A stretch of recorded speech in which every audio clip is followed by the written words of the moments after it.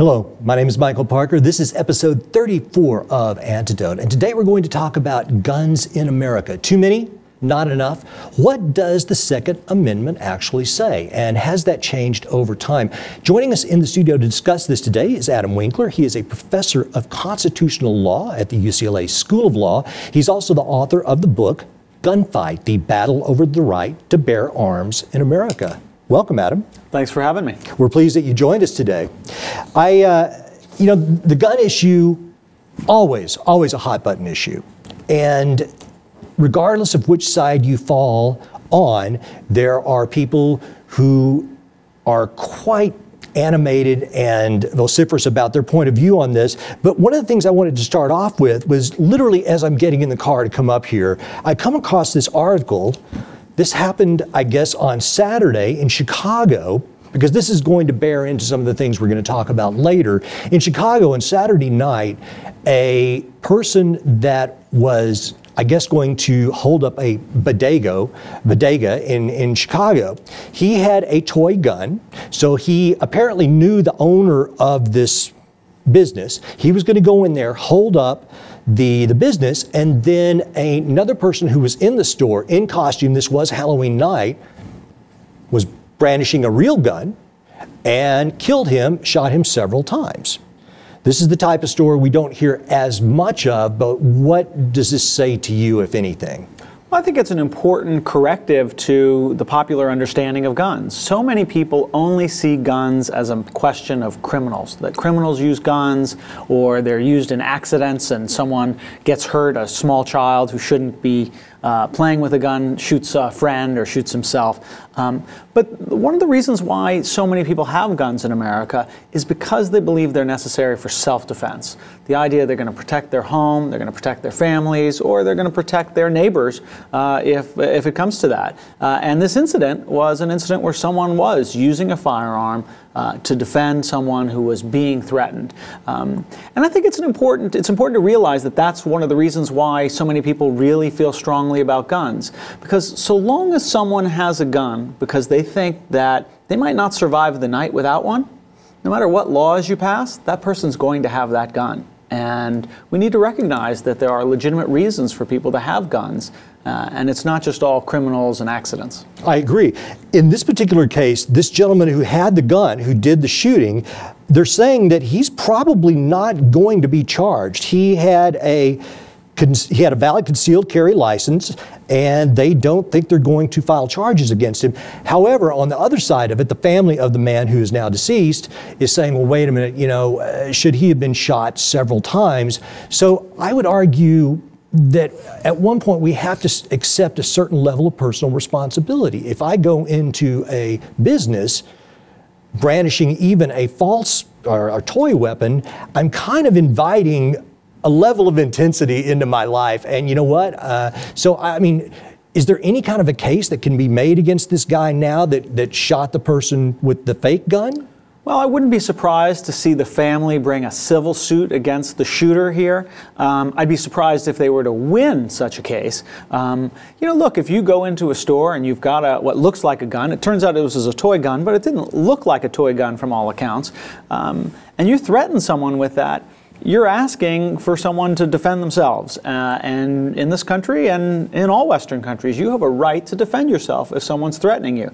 There's no reason why. I mean, we know now that it was a toy gun, but we didn't know at the time, and certainly no one would even think twice had the store owner taken out a gun and shot someone to protect themselves and to protect their business. We have a right to defend our neighbor as well, and I'd be surprised if prosecutors bring charges against the shooter in this case, and I'd be very surprised if, even though I wouldn't be surprised by a lawsuit against the shooter, I'd be very surprised if he were held ultimately liable for any negligence or misconduct. Understood.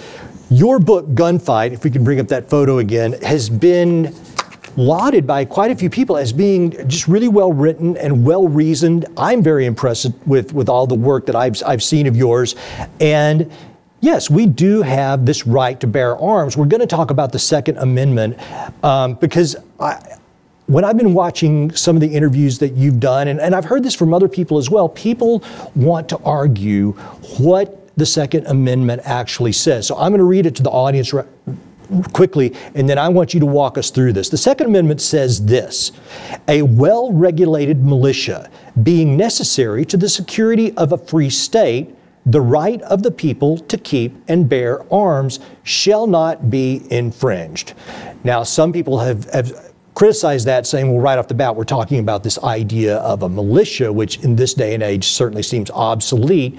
But tell us, from a constitutional law point of view, what does the Second Amendment say, and has that meaning changed over 200 plus years? Well, it's a great question, because I think part of the problem with the Second Amendment, to the extent there is one, is that it has an inherent ambiguity to it. James Madison, the author of the Second Amendment, put in all these commas, and it doesn't seem like the whole thing flows together smoothly. And so it's really confused generations of Americans. I think the best way to understand the Second Amendment is that it protects, as the final clause of the Constitution suggests, the right of the people to keep and bear arms, and that shall not be infringed. Now, if we look at that particular part of the Second Amendment, we can see it as part of a line of individual rights amendments in the Bill of Rights. The First Amendment talks about the right of the people, too, to petition government for redress of grievances, as well as protecting rights, individual rights of freedom of speech and freedom of religion and freedom of the press. The Fourth Amendment talks about the right of the people to be secure in their homes against unreasonable searches and seizures.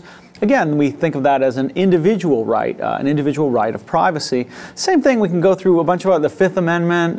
It also talks about rights belonging to persons, and we interpret those things to be individual rights. I think it'd be odd to think that the framers intended by the Second Amendment not to protect an individual right, when the Bill of Rights was all about individual rights, and every other provision in the Bill of Rights, at least the first 8 amendments, are all individual right provisions. So we should understand the Second Amendment to protect an individual right. But that still raises the question, is it only in the context of a well-regulated militia that you have this right? What the Supreme Court said, and I think the court got it right on this regard, is that the phrase well-regulated militia, being necessary to the security of a free state, provides the reasoning, the primary reasoning why the framers put the Second Amendment in the Constitution.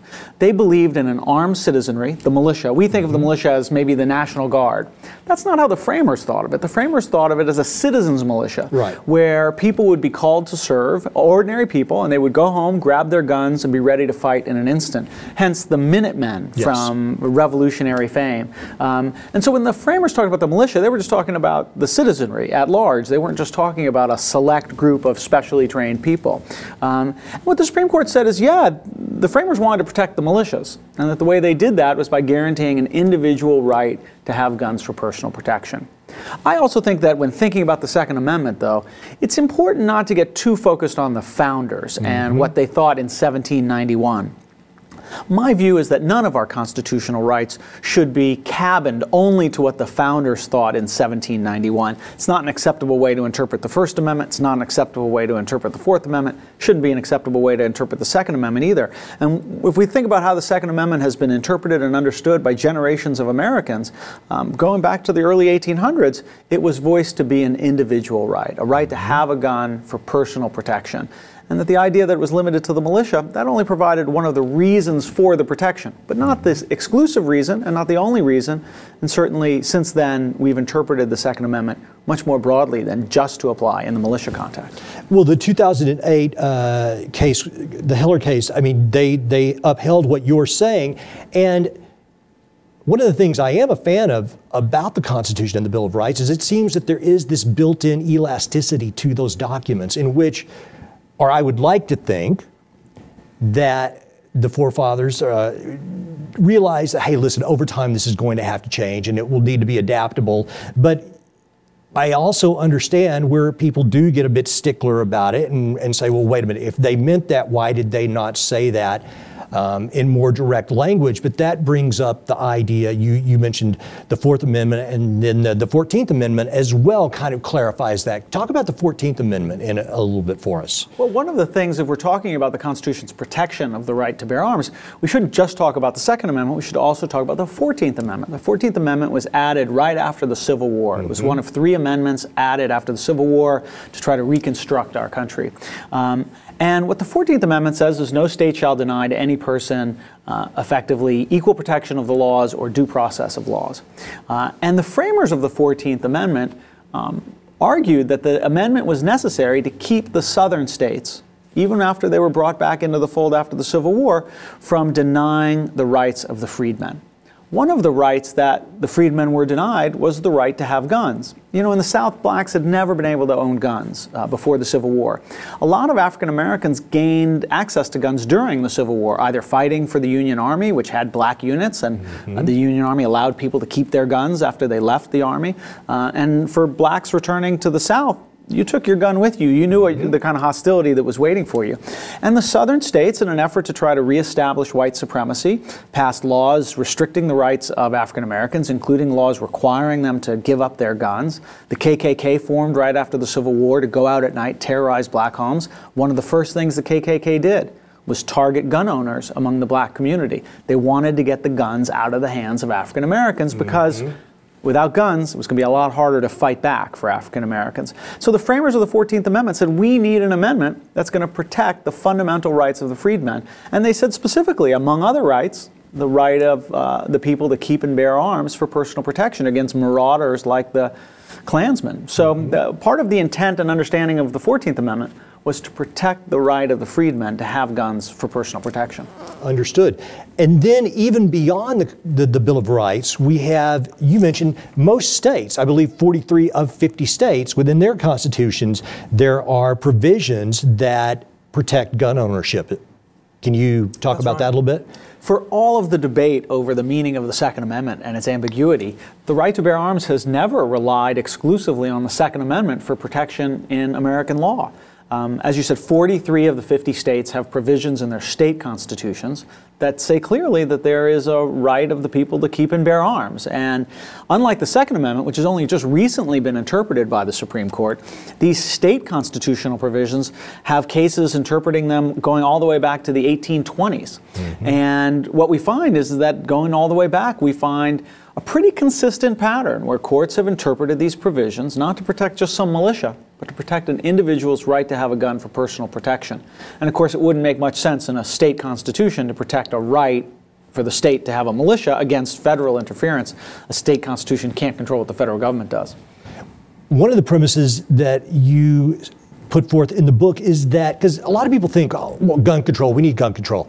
But in fact, gun control has been a historical part of our story of guns in America. Talk about that, because I think a lot of people are not aware of that. They think that they picture just this Wild West environment for 200 some odd years. That's right, and we have this sort of image that we have a right to bear arms and the Second Amendment means you can't have gun control. I think that's totally wrong. I think the Second Amendment puts some limits on gun control, to be sure. All our constitutional amendments do that. But the history of guns in America is not just a history of the Second Amendment and the six-shooter. It's a history also of efforts to balance public safety with gun rights. And so the Founding Fathers had gun control. They barred people from having guns if they didn't trust them.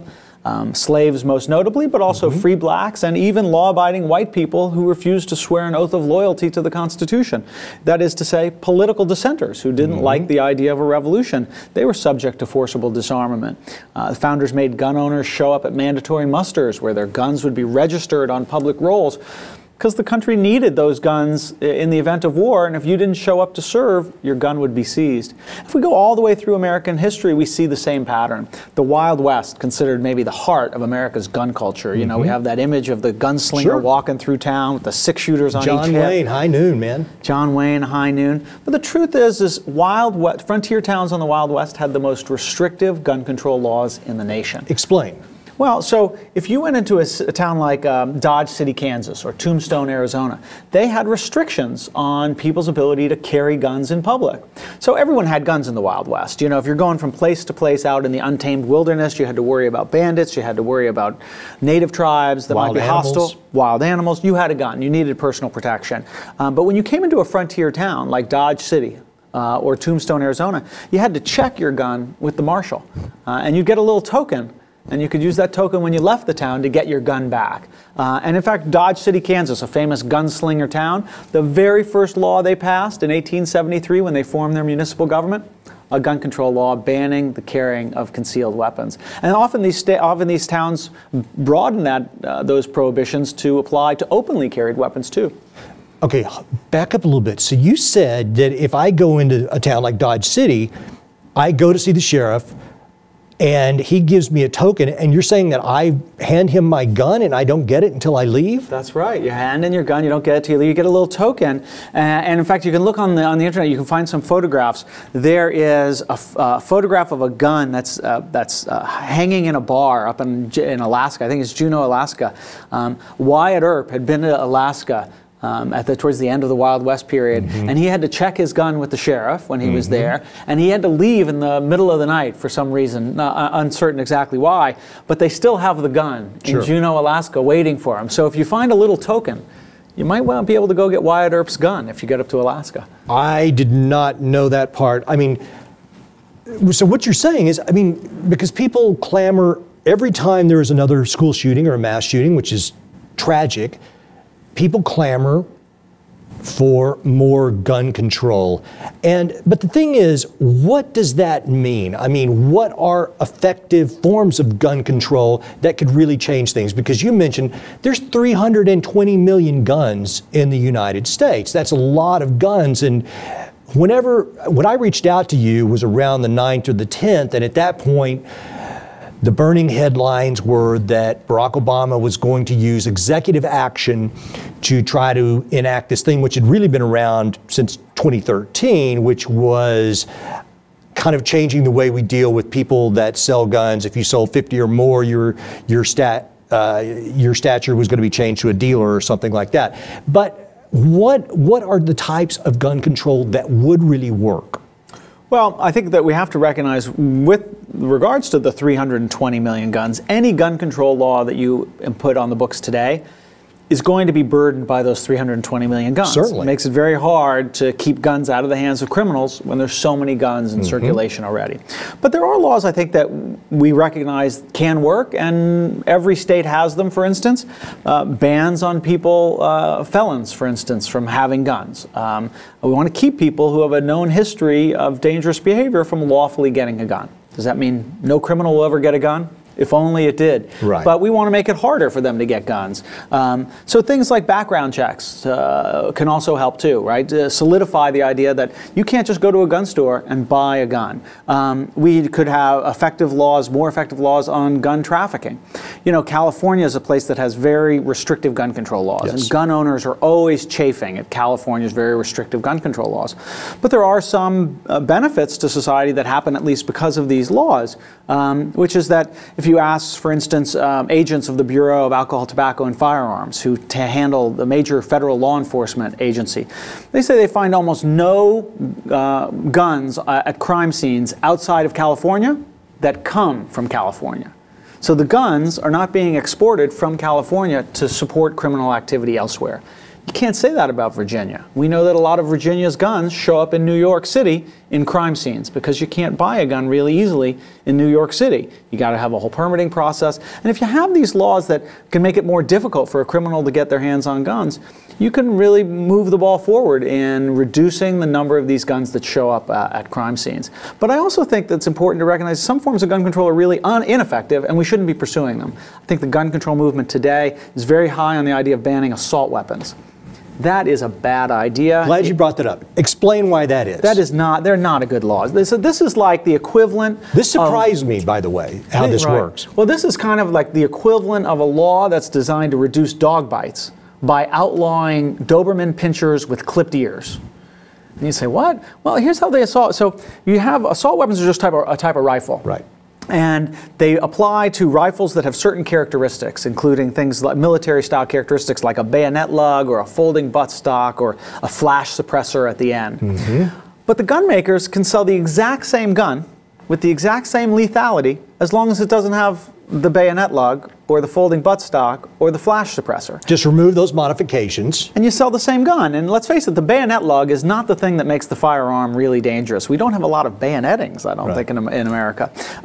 So what you've done is you've basically just eliminated guns that have certain, mostly cosmetic features, and allowed guns that are just as dangerous to be circulated and sold at will. So, like I say, it's like saying we want to reduce dog bites, and we're going to say you can't have a Doberman Pinscher with clipped ears. But you could have a Doberman Pinscher that doesn't have clipped ears, and you could have any other kind of dog, too. You can't really expect that to really reduce dog bites. That's right. But the name, and here again, a lot of times when they introduce these measures, they always have some type of slightly deceptive name. And when you talk about a ban on assault weapons, well, that sounds on its face like, hey, well, that might be reasonable. But as you mentioned, there are loopholes, and those who actually know guns are some of the first ones to point out, like, this is worthless. And, you know, rifles are just very rarely used in criminal activity.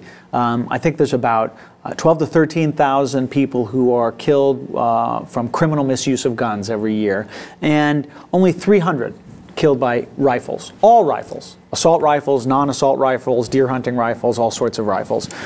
So it's a relatively small number compared to the total, right? Most people are dying at the hands of handguns, people wielding handguns, not these assault weapons. But this has become a real big issue in the gun control movement. They think this is really the answer to eliminate these guns that are admittedly scary looking, they're military looking, you know, I could see people saying there's no reason why someone should have that type of gun, but then they'll say, well, it's okay for someone to have another gun, like a gun that's good for deer hunting, that's much more powerful and it shoots a larger round and is going to do a lot more damage to someone. So I think it's important for gun control advocates to have a better sense of what's going to work and what's not going to work, and propose laws that are more likely to work than not.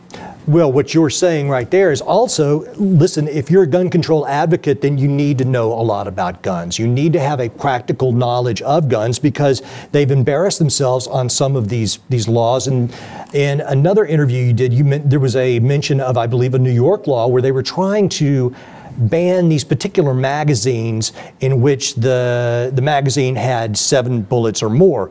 But the point was that most magazines have 10, so you were in some way banning all magazines, which is ridiculous because it demonstrated that the people who crafted this piece of legislation didn't really know anything about guns. And I think it is a big problem with the gun debate Hurts today. the credibility. Hurts credibility. I can't tell you how many times I've been out there and I'll say, well, we shouldn't ban assault weapons. It's not an effective, good gun control policy. People say, well, we should ban these weapons because there's no reason why someone should have a machine gun on the street today.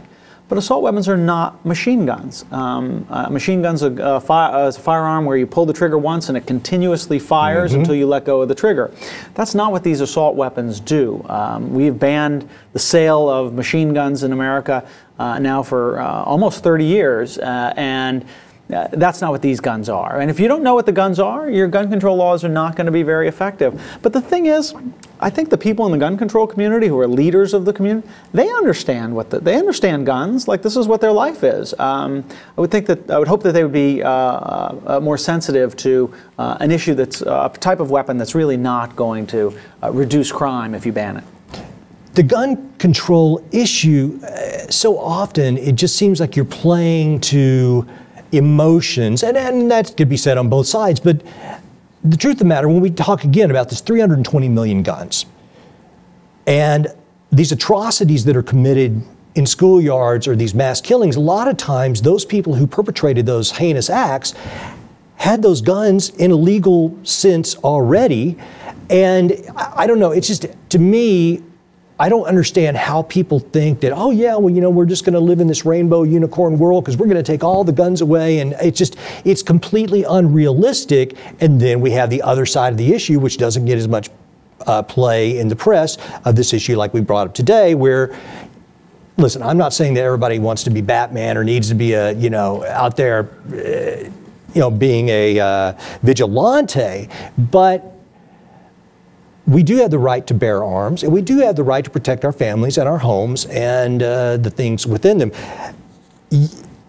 Norway, here's a country that has very strict gun laws, and it didn't stop that guy, and he killed 70 some odd people. The worst mass shooting in human history. Yes. In a country that had very restrictive gun control laws. But I think what's important, and see, I think the mass shootings, they get all our focus. Right. Right. That's what drives the headlines. That's what drives the gun debate. My phone rings off the hook. My emails come in whenever there's a mass shooting. But what we fail to forget is that, maybe 9 people died in that mass shooting up in Oregon Community College. But since that date, we have about 40 people dying every day from criminal misuse of guns. Day in, day out. Day in, day out. Those victims don't get the headlines that the mass shooters do. I think what we should be doing is not focusing our gun control efforts with an eye towards stopping mass shooters. Love to do that, but I think it's next to impossible to do. As long as you have guns, someone who really wants to do something crazy and kill a lot of people will have the means and probably the opportunity to do so. But what we can do is make it harder for criminals to get their hands on guns as a matter of daily course and try to reduce the daily death toll from guns. So we're still going to have some mass shootings probably, unfortunately, but we can maybe take the 40 who are dying every day from criminal misuse of gun.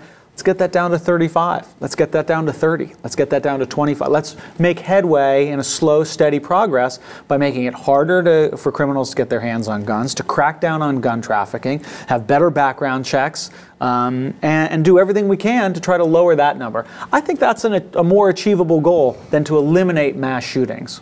I agree, and one of the things that you discuss is treating the whole gun issue as more of a public health crisis. And it's interesting because, and people always, guns don't kill people, people kill people, or what have you, but the public health aspect of it is interesting to me. But on the other hand, this idea of prohibiting something, prohibition, the war on drugs, both of them have not really seemed to work very well. And to prohibit guns just means that people will go to countries, let's just go over the border to Mexico. I bet I could get some guns. People will find a way to get the things that they want. And your approach of treating it as a public health aspect and treating it on an incremental level makes sense to me. But it does mean what we got to have better research into gun violence prevention. And part of the problem is that many people in the gun community hate the idea of this being treated as a public health problem. And because that means it's something that we need to actually reduce access to guns. That's what they interpret that to mean. I think what it really means is that what we need to do is free up federal money to do research on gun violence prevention. Let's figure out what kinds of laws work, what kinds of laws don't work. Part of the reason why we don't really know with great effectiveness which laws are we don't really know which laws are super effective and which ones are not super effective. It's largely because there's very little research being done on gun issues. There's very little money. The Center for Disease Control, which funds a ton of academic research into public health problems in America, has been barred from supporting any research that's going to lead to gun control efforts. And so what we've done is we don't have a lot of research into a problem that leads to 30,000 people dying every year in America, both from suicides and homicides. And we should be doing more to try to free up that money to figure out what works and what doesn't work. I think if we did that kind of research, we'd find that bans on assault weapons don't work. And we'd find that things like universal background checks, requiring every single gun transaction to go through a background check, that does work. That makes it a lot harder for criminals to get their hands on guns. This brings us back to the federal version versus the state, because yes, California, we have stringent laws, but Arizona, Nevada, they don't. So if there is, are you proposing then that future gun laws, if they exist, should be at the federal level, and if so, in what form? Well, I think that, we have a federalist system, we have state laws, we have federal laws. That's how we handle a lot of problems. I think the most effective gun control laws are going to be federal gun control laws, because as you say, when Arizona's got easy laws, making it easy access to gun laws, and California has restrictive laws, people will go to Arizona and get their guns if they can. Might not be lawful, but people will do it because it's easy. Sure. The best way to have it is to have a uniform system. It's like what we've done for machine guns. We don't allow states to enact their own rules on machine guns, at least that are contrary to the federal rules. And the federal rules are, you need to have, if you want to have a machine gun, you got to go through an extensive licensing process. You cannot buy a new one. They won't sell you a new machine gun. There's some couple 100,000 that are grandfathered in from before the ban in 1986. But the most effective gun control laws are going to be at the federal level. I will say that federal laws are stymied right now. We're not likely to see any federal laws in the near future. And that's led to the gun control movement really pushing on state legislatures to do something to fill the gaps in a piecemeal basis at the state level. I don't think that's nearly as effective, but you could at least do something to move the ball forward at the state level when the federal laws are not forthcoming. And when we talk about the federal law, then we have to talk about the NRA, because the NRA, everybody knows, extremely powerful political organization. What I did not know is how the NRA began, and they were somewhat pro-gun control in the beginning. Talk about the NRA and its origins. Well, the NRA has really evolved a lot, and the NRA began as an organization that was designed to help soldiers be well-trained, citizen soldiers to be well-trained. And in its early years, the NRA was really at the forefront of the gun control movement, not the gun rights movement. In the 1920s and the 1930s, the NRA was actively helping states pass laws making it harder for people to carry guns in public, licensing laws, restrictions on who could carry guns in public. And in fact, when Congress was considering the first major federal gun control law, the National Firearms Act of 1934, the NRA's president, Carl Frederick, was asked to testify before Congress. And he was asked if the Second Amendment imposed any limitations on what Congress could do in passing a gun control law. And his answer from the perspective of today is quite amazing. He said, "I have never given it any study from that point of view." And elsewhere, Carl Frederick, the president of the NRA, wrote that protection for guns comes not from the Constitution, but from wise public policy. That enlightened people will see that a person, especially in a rural area, needs to have a gun for personal protection. Police aren't going to be there to protect them, and that we should have that policy. But the NRA really supported gun control up until the 1970s, and really the NRA changed literally overnight. What happened? Well, in the early 1970s, the leadership of the NRA was favorable to gun control. It wasn't favorable to any gun control, but they were gun control advocates, and they supported the Federal Gun Control Act of 1968, which passed new federal restrictions on who could have guns and gun licensing.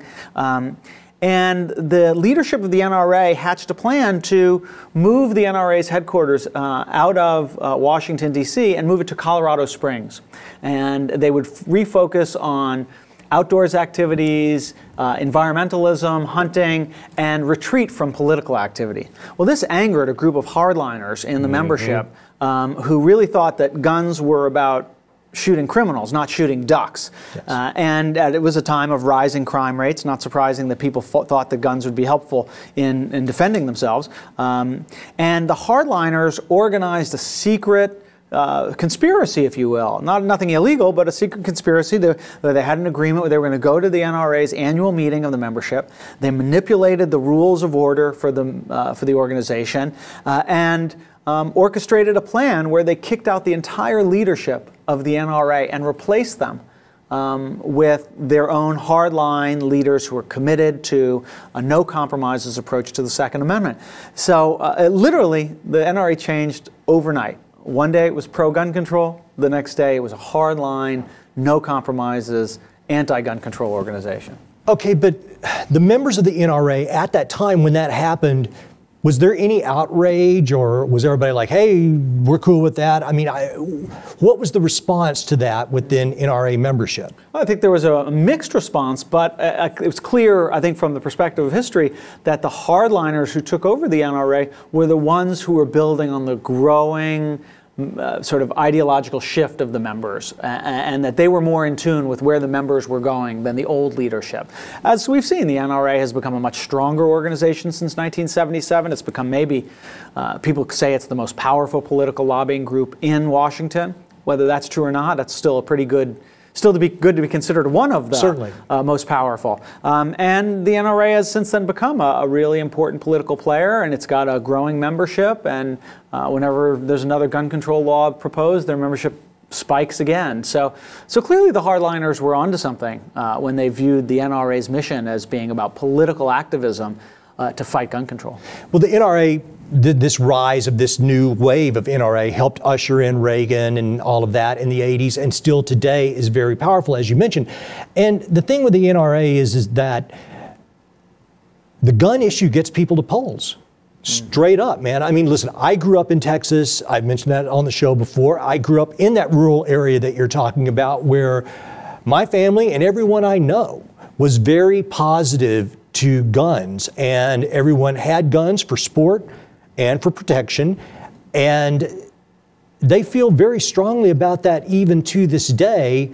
And there are many within, and this is obvious to everyone that's paying attention, that many of those people within the Republican Party, they are loath to have to go against the NRA in any way, because the NRA gets people to vote. Right. And people often, I think, mistakenly view the NRA's power as coming just from the fact that it's got a lot of money. And that it buys off politicians. I don't think that's right. I think you point out really what the heart of the NRA's power is, which is the ability to turn out voters on election day. It's huge. And in a democracy, that's the greatest power you can have. And it's why the NRA gets respect from a lot of lawmakers, because there's a lot of single-issue pro-gun voters. I'll tell you a story. After Newtown, President Obama proposed universal background checks. Polling was off the charts in favor of universal background checks. 90% of the people polled said, I support universal background checks. More than 85% of gun owners said, I support universal background checks. The law didn't get passed. Why? Well, Heidi Heitkamp, a Democratic senator from a purple state of South Dakota, she said that the calls to her office, the constituents who were so politically active they were going to pick up the phone and call her, ran 7-1 against universal background checks. So Heidi Heitkamp looks at a poll and says, well, 9 out of 10 support universal background checks. But when you look at the politically active people in my state, it's 7-1 the other way. Well, which way is she going to go? You can't be shocked. You could criticize her for not doing what she thinks is best for her community, if you think that the gun control law was best for her community. But you can't really be surprised that a politician is going to say, hey, look, my constituents are speaking. And I think what that says is that there's a lot of intensity on the pro-gun side. Absolutely. Support for gun control is very broad, but it's not very deep. Support for strong gun rights is very deep, and those are people who are much more politically engaged. They give to candidates, they organize their friends, they make phone calls to elected officials, and on election day, they say, I'm going to vote based on the gun issue only. There's not a lot of people on the gun control side who do those things. That is absolutely true. And I mean, it is a very powerful, polarizing message. The people that want to own their guns, and I have a lot of friends who own guns, and listen, you know what? I don't really have an interest in guns, but I have a very big interest in the right to own them.